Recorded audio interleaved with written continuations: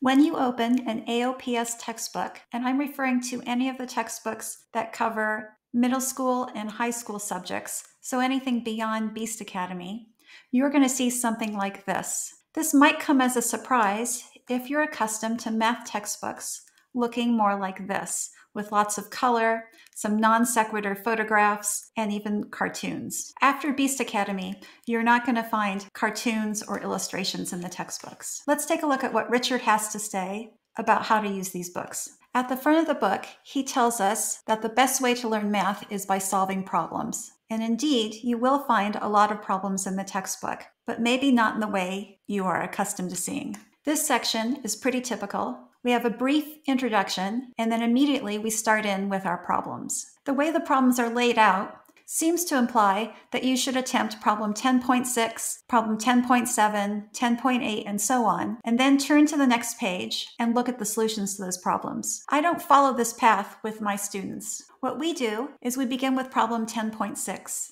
We read through the problem, and if we immediately can't figure out the solution to the problem, we turn the page and refer to the solution here. Then we turn the page back and return to problem 10.7, make an attempt at a solution, turn the page, and then look at the solution to problem 10.7, and so on. You kind of need to go back and forth between the solutions and the problems. If we just go on to the next line here, we'll notice that it lacks the scaffolding that's provided where the problem is first presented, with parts A, B, and C stepping you through the solution. I find that this layout is a bit awkward, going back and forth between the problem and the solution. At the end of each section, there is a small collection of practice exercises.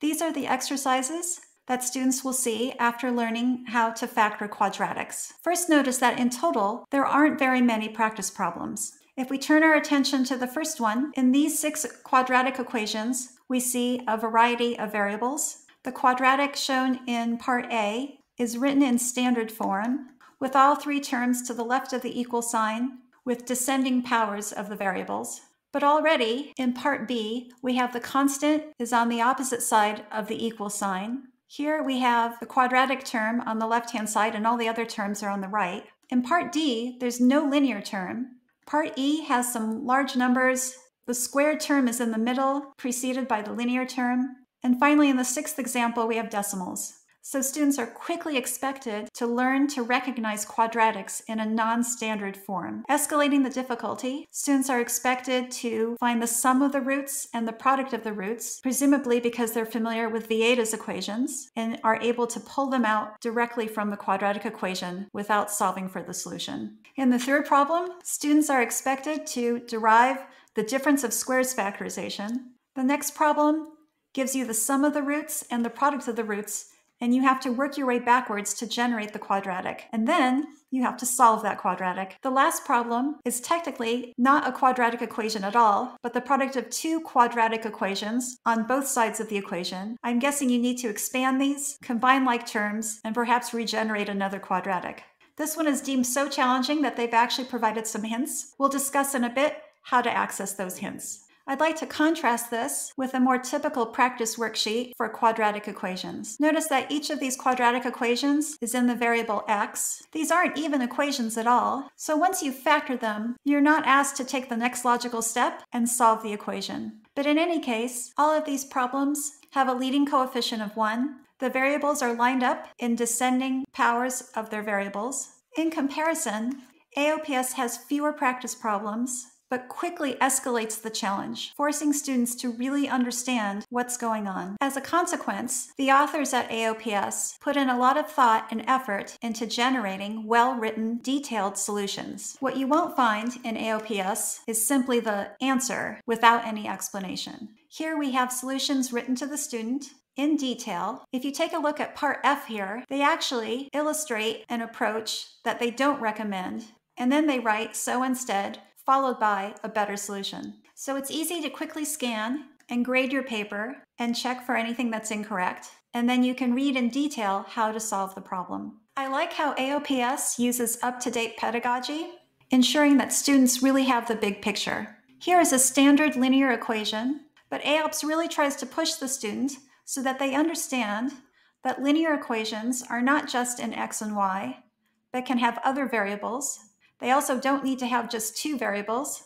Here's an example with 4. We can press our students to understand because the coefficient of y here is 1/2, it's still a linear equation. I also really like these negative examples. I have my students study these examples and be able to explain why they are not linear equations. This is time well spent because the techniques that you use to solve linear equations will not help you with nonlinear equations. The end of each chapter has a lot more practice problems. They are divided into review and challenge problems. Notice these review problems are sourced from math contest problems. We have the AMC, the ARML, HMMT. This is the Harvard MIT Math Tournament. This is one of the reasons AoPS is so popular with students who enjoy math contests, because contest problem solving is baked right into the curriculum. Here are some challenge problems with hints attached to them. This one says hints, 14. What you do then is you go back to the back of your textbook. At the back of the book, you'll find the hints to selected problems. And you look down here at number 14, and this will be a hint to get you started on the problem. They're numbered out of order, I suppose, so that you won't peek ahead to the next hint before you've had a chance to solve the problem on your own. My last bit of advice is if you ever have the opportunity to meet Richard in person, bring a copy of your textbook with you, have him sign it. If you have any questions about art of problem solving or math contest problems, please leave them in the comments.